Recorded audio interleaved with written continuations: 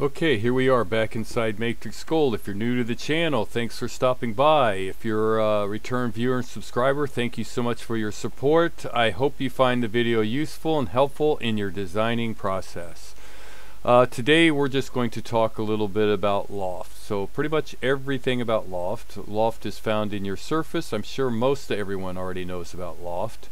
Most people probably use Loft between two curves, hit enter, and you get a surface, right?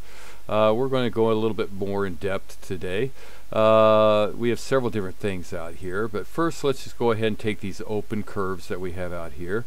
Two of them are NURBS curves, two of them are poly curves. So we'll just go ahead into our Loft command, and we'll select up, down, up, and hit enter, and it'll give us a surface. I'm going to click off this real quick because I'm going to do something that you're not supposed to do. And I'm going to click on this one on this side, click on that one on this side, click on this one this side, and then that side, and of course it jacks it all up. But it's really no big deal. You can tell it's all kinked up and everything. If you just go to Align Curves and then click on the little dot next to it, it smooths that out, and then this one's fine. Go to this one here and click on it, and it'll give you the surface as well. And then when you click enter again, you'll have all the options back available to you. So it's not a real big worry or anything. From here, what you can do is you have several different, right now it's uniform. Normal, I think, is the default. Normal is, it does an average amount of stretching between each curve. So it maintains the curves, but it keeps it at an average. And this is good for if you have a bunch of curves that are, let's abort that real quick. If you have a bunch of curves that are lined up in a row, it's really good for that. Or if there's a lot of spacing between the curves, it's good for that because it'll take the averages.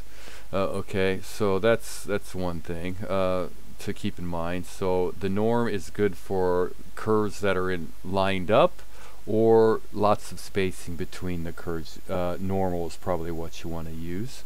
So let's go back to the Loft there, and let's re-click on our curves here, 2, 3, and 4, and I kind of clicked them in the middle, but again, it's no big deal. Ideally what you want to do is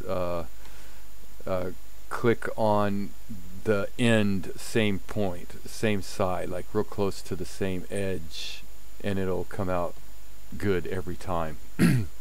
So that's one. Right now I got it on uniform, but let's click back to normal. Again, that's average, good for curves that are all lined up together, or if they are spaced out pretty far, you want to use the norm Loft.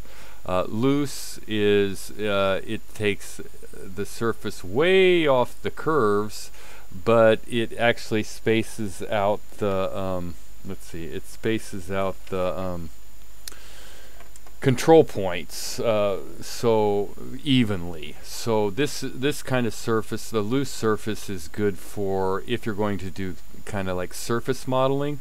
This is a much better surface to probably be able to use because they're going to be much more even. They're your control points once you go back to start editing the control points. Loose, tight, what it does is it does exactly what it says. It kind of keeps everything real tight to the curves. So as little deviation as necessary to maintain the curves and in between the curves. Alright, and normal and tight are really pretty close for the most part. If you look at the surface, there's very little adjustment done between the two. And then also uniform is very little done. But uniform will actually keep the knots more, well, let's click it up to simple here because should have been doing that to begin with. Will keep the knots more evenly spaced. Tight will keep everything as tight to the curves as possible, and normal will take the average of everything. Alright, and then loose is really good for later doing editing with the surface with control points. And then of course straight is exactly what it is. It says it is. It gives you a straight poly surface, 1, 2, 3 surface. So that's not good for surface editing at all. Alright, you can also close it off. Let's change this back to norm here. You can also close off, and what it will do is it will take it'll take the last curve, wherever the last curve is at. Let's drag this one down a little bit so we don't get that jacked up surface. It'll take the last curve and take it back to the front curve, or the first curve, and close it off. So 1, 2, 3, 4, enter. There's my surface. If I want it closed off now, I click on it and it'll actually just close it off. Okay, let's go back to normal. There we go. So you can kind of see it just kind of closes it off. And if you do the loose and you go back in to try and edit points, it's much more easier because the points are all going to be lined up for you. Alright, so that's kind of all this up in here and closed, right? These are for surfaces. If you're using a surface edge, which you can do, and then split tangent is kind of let's see, poly to NURBS, but it's if you do two surfaces, it'll work okay. So let's just go ahead and click out. Let's show that the one option, poly or split tangents.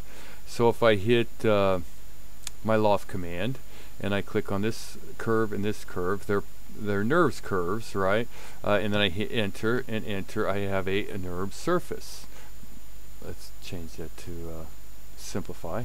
Do not simplify. So if I refit, you can type in a certain millimeter range that you want it to fit at. So it's going to fit at what, 1/1000th of a millimeter.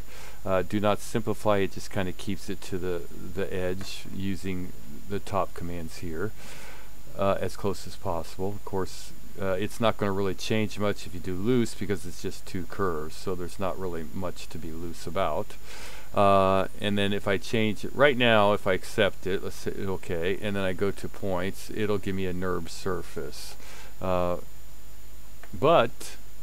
if I go to Loft and I loft them and hit enter and enter, and I switch it to split tangent, now it changed it to a poly curve. So if I go to try and turn on points, cannot turn on points for poly surfaces. So you would not be able to turn on the points for that. Okay, so we have those, we did those, so let's hide all that. Now a lot of people may or may not know, of course in your Loft it says 2 point, right? 2 points, so you are able to sweep between with a point, right, for Loft. So if I go to Loft and I click the point, it says point here, but you don't have to click that. You can just, if you have a point out there, you can click on it, go to your curves, and then go to your last point, and then hit enter, and then enter again, and it'll give you the surface. Yeah,